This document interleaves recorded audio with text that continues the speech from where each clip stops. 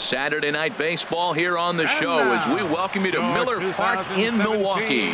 Tonight it's the third of this four-game weekend series between the Washington Nationals and the Milwaukee Brewers.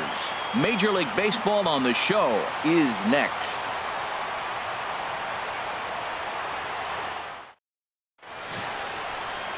Junior Guerra gets the start for Milwaukee in this one.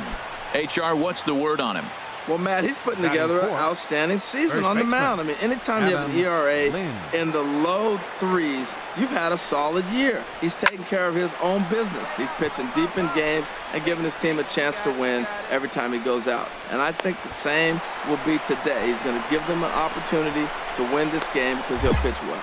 And here's how the Nats line up in this one. Who stands out to you, Danny? Well,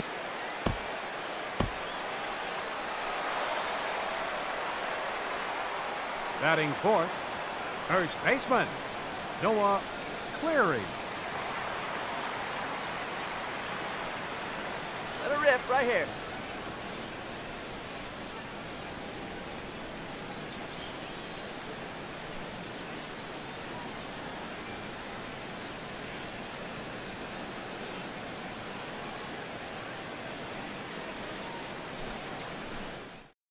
One time right here.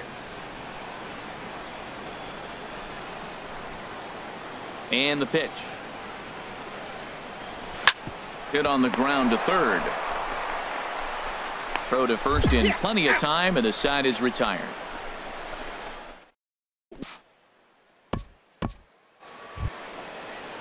Ready now, Stephen Drew. It was a two-hit effort for him, including a home run in last night's game. Stephen Drew.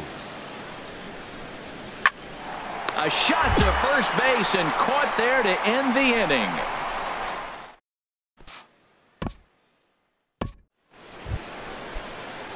Striding in once again, Adam Eaton. Center fielder. He singled and scored in his first appearance in this one. Try to bunt for a base hit here as he gets this one down. Oh, he may have been a little disoriented there or something.